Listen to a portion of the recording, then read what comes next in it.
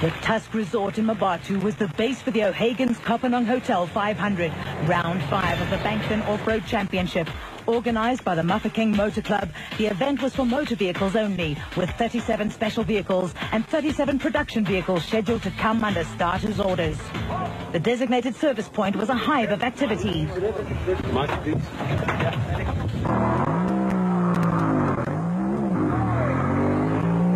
De route is een beetje nauw. Dat is ook wel eens met die breekkaart. Een paar wiel gekeken en verder gaan we zeggen. Hey, awesome, eh? Very fast, but well marked and going well, eh? Going.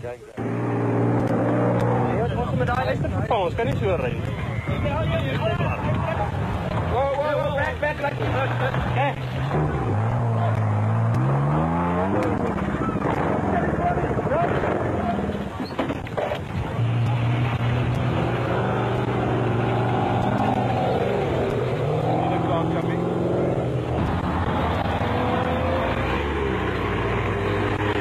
It's fast out there. The boys are whacking each other. It's good going. It's absolutely excellent. Hij moet afgezakt. Maak je rijtjes stret los, die durft te dan komt weer een beetje stoot. Ja, dat gaat goed. Stover, maar net aan. Yeah, we got stuck. I don't think he saw us. So we got in next to him in the bush. He came around the corner like that. We just faced each other like that. Nothing serious.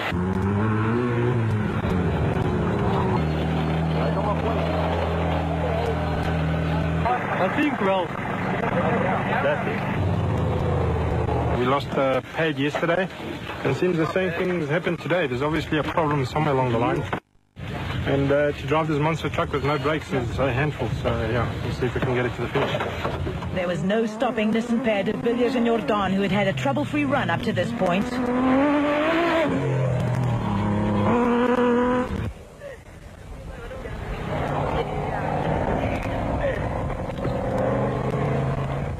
It wasn't all plain sailing for Woolridge and Skoltamer. The Ford Racing Ranger was stuck in fourth gear, which made the going difficult. Mmabatho and Sally were still the special vehicle leaders, but could not afford to relax for 1 second because the Duplessis brothers were just waiting to pounce. Interestingly, the mobile Jimco previously belonged to Mmabatho. Greg Harvey and Boy Stone were third in the special vehicle category in the Castrol Queen Motor Spares Jimco, while Duncan Foss and Mike Griffiths were the new Class D leaders.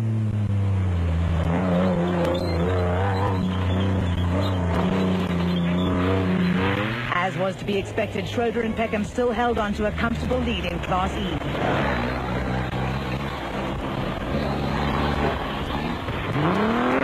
Mark Corbett and Juan Moore in the Century Property Development Isuzu had moved up into second in Class D following Haasbroek and Bosch's retirement. The M&E last bat of Bodo and Gary Berthold was now third overall in the special vehicle category and was going like the proverbial bat out of hell, as was the Sony PlayStation Pajero of Henry and Maurice Zermatten. Marcus Taylor and Mark Deschalain were the new Class B leaders in the Truck Time Ace Co, but were under pressure from Colin Matthews in the single-seater industrial hardware WPP.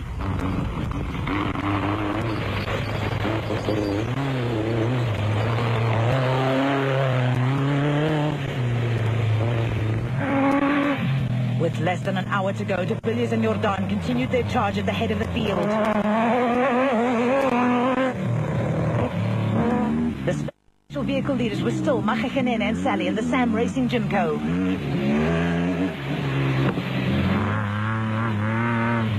Foss and Griffiths led Class D and were third overall in the production vehicle category in the Nissan Hardbody. In a phenomenal performance, Schroeder and Peckham were fourth overall in the production vehicle category and the Class E leaders to boot.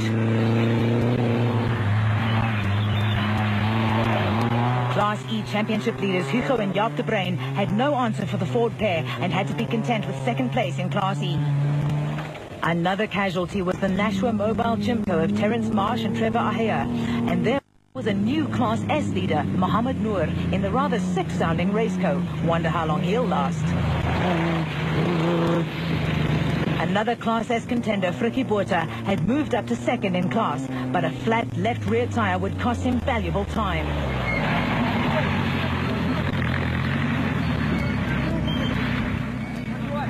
About 10 k's ago, we went through one of the rural areas, and one of the locals threw a huge big rock at us.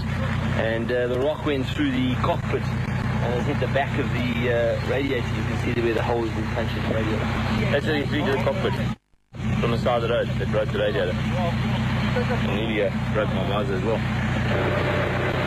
While Botha struggled with his seatbelts, Carolyn and Minute sneaked by to regain the Class S lead. Now the race was on.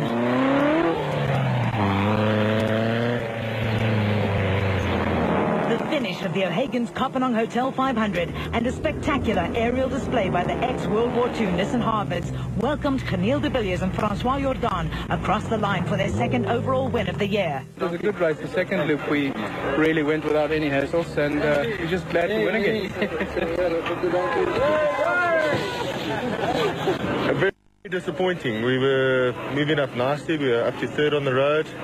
Fancied our chances on the second loop against the Nissan and the Ford, and about 40 k's out, the front right knuckle just sheared off completely on the weld. Nothing you can do about that. A bit of a moment. Fortunately, it didn't happen on one of the fastest sections, but yeah, very frustrating, and that was our day run. So, yeah.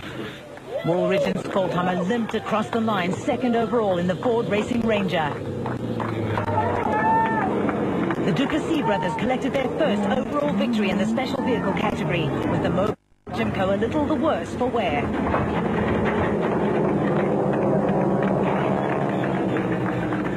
They were followed 12 seconds later by Mmabatho and Sally in a similar Jimco. Champagne for the victors. Daar was 'n bietjie verdwaal vanoggend en 'n pap wiel gekry, en toe die tweede helfte nou haar tang was voor ons, het hy net 'n rongslot gemaak en toe kon ons verbygaan. Mmabatho and his family were proud onlookers. We had a punchless ride, and thanks again to this guy coming. You know, he brings a fair amount of luck to us. Third overall in the production vehicle category, and the Class D win went to Foss and Griffiths. We had a great run until some of the locals threw a couple of rocks through our windscreen, but one landed either on my head or on my left. I don't know, and it hit Mike and the glass came through onto his face, but other than that, no problems. It was a great run. More drama was to come as Billy Prinsloo sped to the finish, a victim of the stone-throwing incident. He was struck above the eye by a rock and returned back along the route to alert a marshal. This deviation from the route resulted in his exclusion from the results. Schroeder and Peckham led from start to finish to pick up the Class E win. Oh man, I got hit by rocks through the side first, straight through the windscreen. I don't know, look, it's just bad news, eh? A bit of a scary one, with all the stones and rocks and barbed wire across the road, and it's not nice, eh? Stones and big rocks rolled in the road, and no. Marcus Taylor and Mark Deschalain notched up their second consecutive Class B win in the Truck Time ACECO, while Frikkie Botha got the better of Carolyn and Minute to win Class S. Marius and Francis Boersma provided for some light relief when they arrived without a roof on their Land Rover. It was later retrieved by an enthusiastic and vocal group of youngsters. Kasi Kutsia had to be airlifted to hospital as a result of the stone-throwing incident, and co-driver Oki Uber drove home solo. We had a bit of an unfortunate incident. Kasi was thrown by a rock. It looks like his mold, everything was broken, his teeth came out, so we stood for about half an hour waiting for a chopper, but luckily he's in hospital and just luckily stable by now.